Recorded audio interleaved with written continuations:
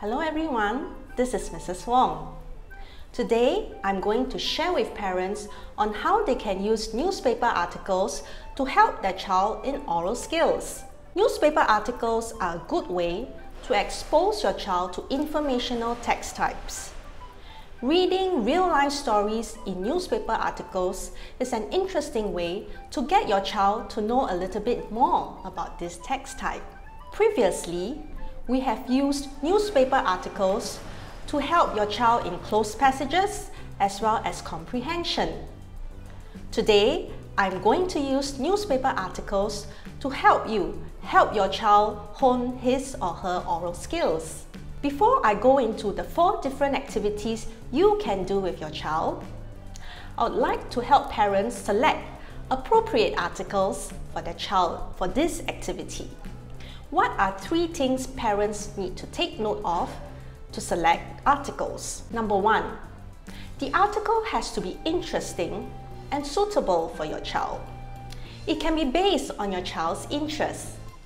It can be on sports, animals, music, or even politics.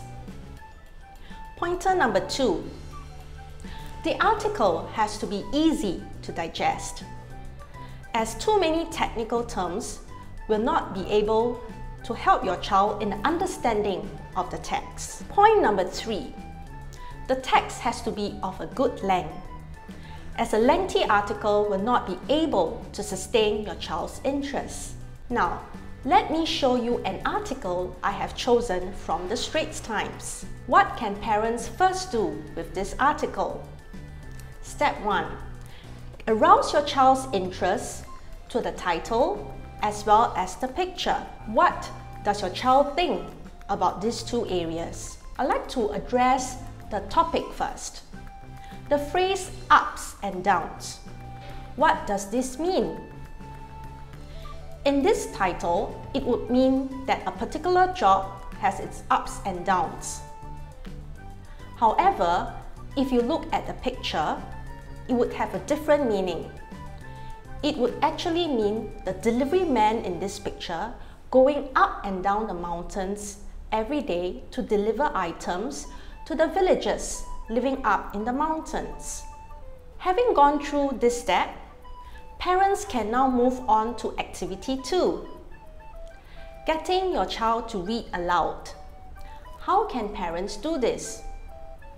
Before you get your child to read to you, parents can first model good reading to their child. Parents can read the first 2 paragraphs first, and while reading, do take note of these 3 pointers. Number 1, pronunciation.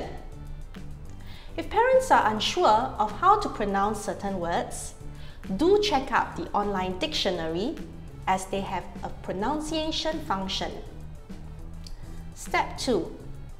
Do take note of your pace. Not too fast or too slow, as the pace of your reading will affect the listener's interest and understanding of the text. Number 3, expression.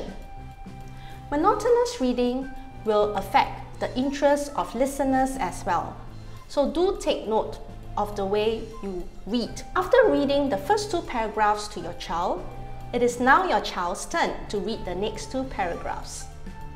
While reading, parents can help their child to correct mispronunciation of certain words, as well as to give suggestions on how to improve on their reading. It is good to break up the entire article into chunks, as this would help your child in the understanding of the entire passage. The next activity that we can move on to is vocabulary. Parents can use new words learned in this article to help enrich your child's vocabulary. Do get your child to keep a notebook to record down new words learned and their meanings.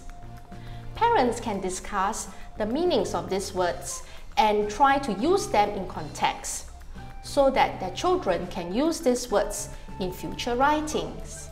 The last activity that parents can try with their children at home is the stimulus-based conversation.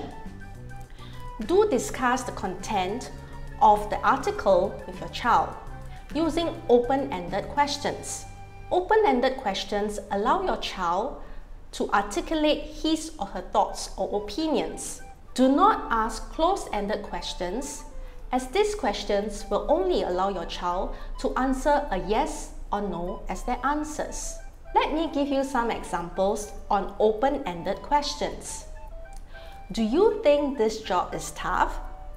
Why or why not? Why do you think this man is continuing his job despite its difficulties? Would you be able to do what he is doing now? Why or why not? Now, these thought-provoking questions will allow your child to think on his or her feet during the oral exam in his school. Parents can even go one step further to ask creative thinking questions so that their child can think out of the box.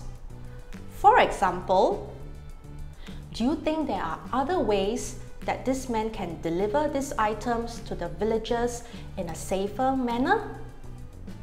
Are you able to come up with an invention for this? Now, the above 4 activities can be done separately or in one sitting, depending on your child's attention span as well as time availability. Do try these activities at home with your child. Not only will this help your child to become better speakers and thinkers, it is also a good way to bond with your child at home. Have fun!